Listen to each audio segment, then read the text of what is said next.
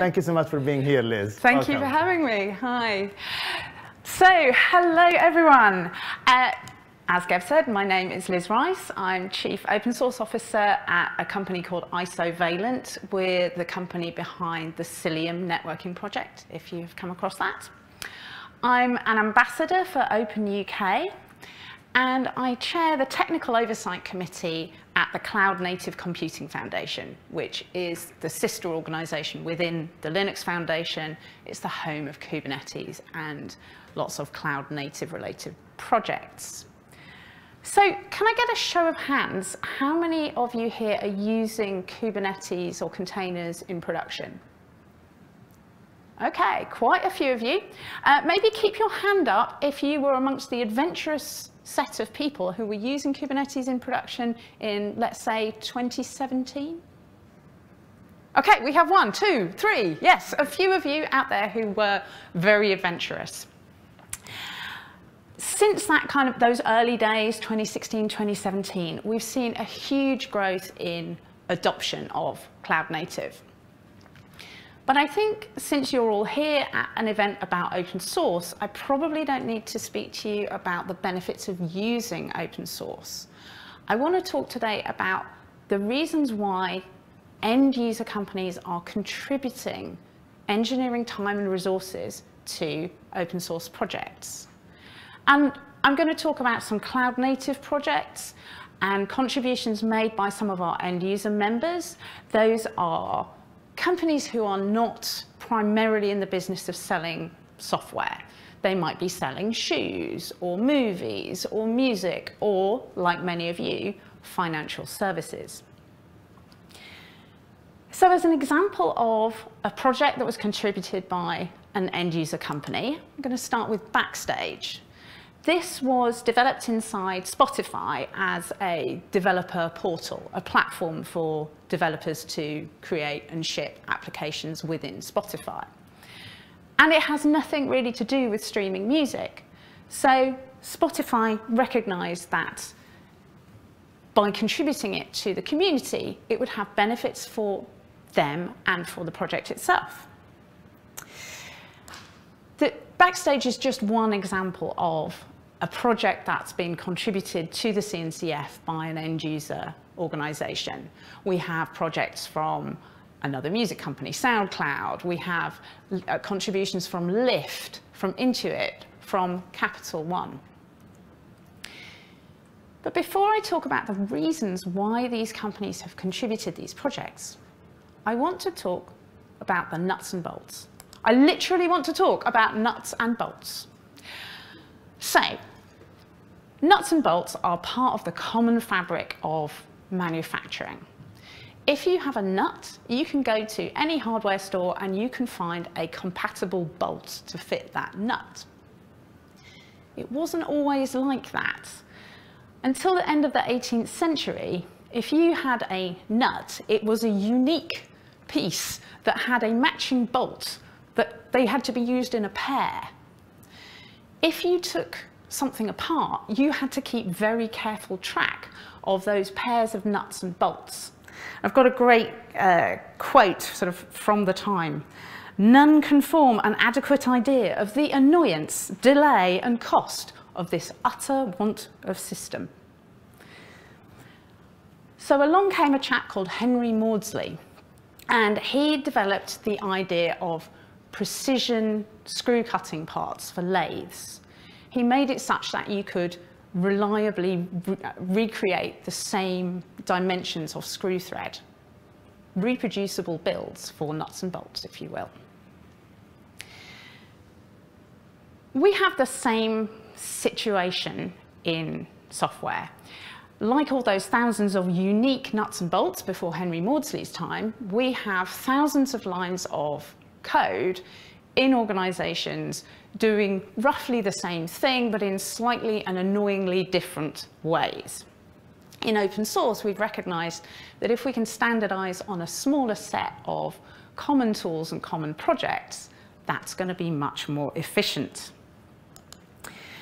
Take Kubernetes, for example. There are dozens of different distributions of Kubernetes, but they're fundamentally compatible. Kubernetes and containers are great examples of infrastructure software that aren't differentiators for the business of end users. They're kind of commodity software. BlackRock recently open sourced a project called OCI Builder for building containers. And they recognized that to make that project successful, they needed high levels of adoption to make it sustainable. Now, they've developed this tool because they needed some innovation in the way they wanted to build containers, and perhaps the reasons why it's necessary for BlackRock might also apply to other companies. And so perhaps OCI Builder will become a de facto standard. I say a de facto standard because, like nuts and bolts, we don't have to settle on one tool, but we probably want to settle on a small number of standardized approaches. Another reason to standardize is for safety and security. We don't all have to sacrifice someone to electrocution to recognize that having fuses in plugs is a really good idea. Collaborating on security makes life and software safer for all of us. Now, speaking as someone who's worked in security for quite a few years, I've been involved in container security for quite a while. I firmly believe that software is safer and we are more likely to uncover vulnerabilities when it's open, and the more eyes on it and the more people using it. That's the way we find and can then fix software vulnerabilities. It's hard to measure, it's hard to know how that applies in proprietary software because we don't have very good measures of the level of security vulnerabilities in proprietary code. But I think it's pretty well recognized that by opening code to open source communities, by sharing it, we're more likely to uncover those vulnerabilities. So what should you do if one of your teams discovers a vulnerability? Well, I hope that you will be responsible users and you will report that vulnerability to the project. You report it without disclosing it publicly so that the project can come up with a fix and deliver it to users before that vulnerability can be exploited. Now, maybe you're thinking, but if I know how to fix that vulnerability, I could have a competitive advantage. All my competitors would be vulnerable and I wouldn't. Well, that would be a very dangerous game of prisoner's dilemma. And more practically, it's going to give you a problem. It's going to require you, if you have your own fix to a project, you would have to maintain your own fork. Now, maintaining forks is, in my opinion, a giant waste of time and effort. In general, maintaining forks, particularly private internal forks, doesn't end well. Your team end up having to merge fixes and features for forever.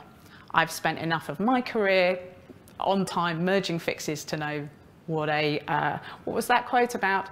A utter waste. You may have formed an adequate idea of the annoyance, waste and cost of maintaining forks. And only last week, Oracle talked about how if you don't contribute back to upstream, if you maintain a fork, you are essentially screwing yourself. Another reason to contribute to upstream is to get features. Your engineers understand why you might need new features or new extensions to a project. Your engineers, your teams understand the context of your requirement better than anyone else. So if they can be involved in contributing that feature to a project, that feature is more likely to meet your precise requirements. It doesn't necessarily have to be a contribution from your engineers alone. This could be a collaboration. And even just reporting issues is a form of contribution. The more involved you can be with a project, the more you can actively contribute to a project, whether it's with engineering or other forms of contribution, the more likely you are to be able to influence the direction and the roadmap of that project. In order to contribute fixes and features and code to projects, your team is going to need expertise. But the good news is that it's very popular with engineers to develop expertise in open source projects. We can see by looking at the tens of thousands of people who have registered for Kubernetes-related qualifications from the CNCF, it's really popular. People want to get involved with these open source tools. They want to demonstrate their knowledge in these areas.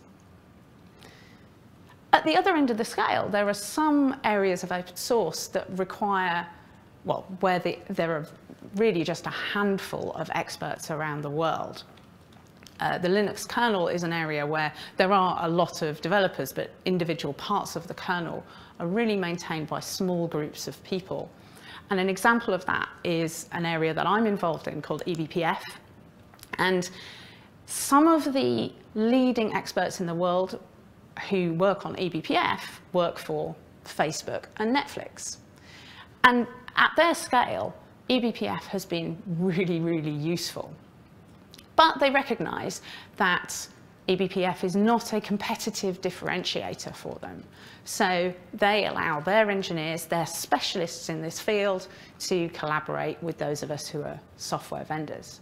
And that raises innovation across the whole field.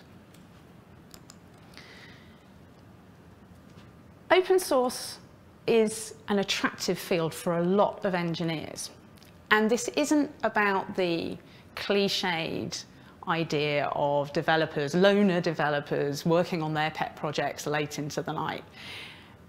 Often it's actually the complete opposite of that. It's engineers who want to collaborate with their peers. They want to be involved with a community. They want to learn from and get recognition from their peers. By encouraging or allowing open source contributions within your organizations, you can leverage the attractive nature of working on open source.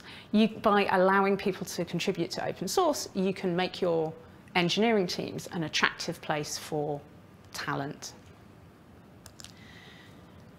And by increasing the pool of expertise in these different standardized tools, by having tens of thousands of people who have demonstrated an ability to run applications in Kubernetes, we reduce the training burden on our individual organizations because these skills can be shared amongst this pool.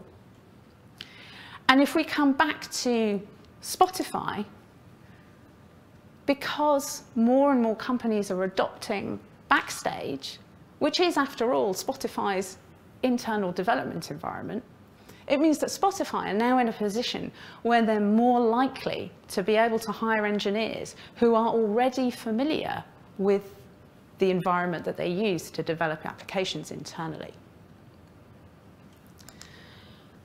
So by contributing to open source, you can have happier engineers.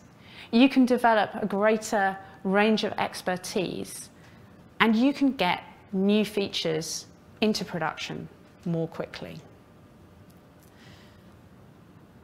It would be unthinkable for manufacturers to be having to make or commission their own nuts and bolts. And in the same way, we're going to look back on this age as the time when we recognized the nuts and bolts in our software. We learned to collaborate on the infrastructure that we all need. Thank you very much.